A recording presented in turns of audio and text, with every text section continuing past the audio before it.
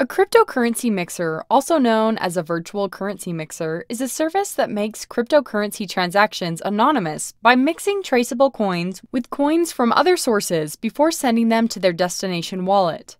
Cryptocurrency mixers typically work on the Ethereum blockchain.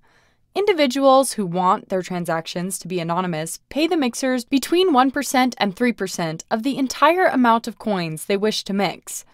These coins are sometimes called dirty or tainted coins.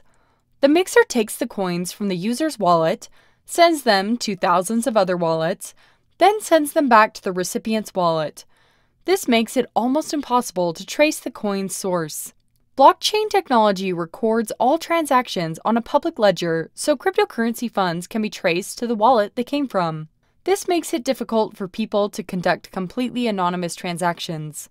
Cryptocurrency mixers solve this problem by mixing different streams of potentially identifiable cryptocurrency, making transactions that are untraceable.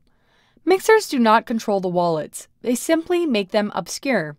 There are many instances when a crypto holder may want an anonymous transaction. For example, if someone wants to provide funds or donate to a particular group or cause, but doesn't want a government to be able to trace the donations back to them.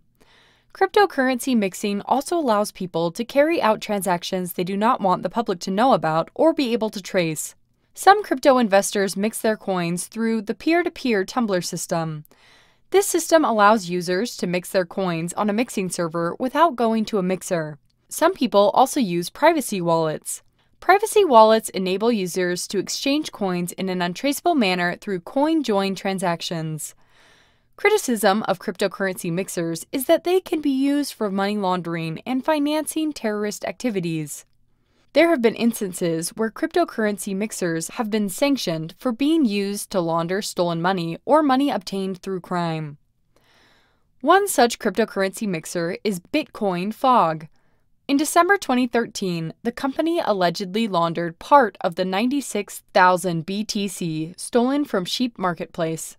The most recent case of a cryptocurrency mixers getting sanctioned was in August 2022, when the U.S. Department of Treasury banned Tornado Cash for all U.S. residents, citizens, and companies. Tornado Cash has allegedly laundered over $7 billion worth of cryptocurrency since it was founded in 2019.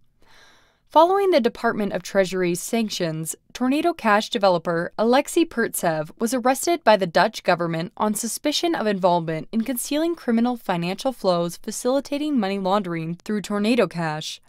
Similarly, the U.S. Department of Treasury sanctioned cryptocurrency mixer Blender.io in early 2022. The company allegedly aided the North Korea Lazarus Group in stealing $600 million from the Ronin sidechain in March 2022. It was the first instance of the U.S. sanctioning a cryptocurrency mixer. Cryptocurrency mixers have become more publicized as of late. Will sanctions curb their use? Stay tuned to find out. Cheers!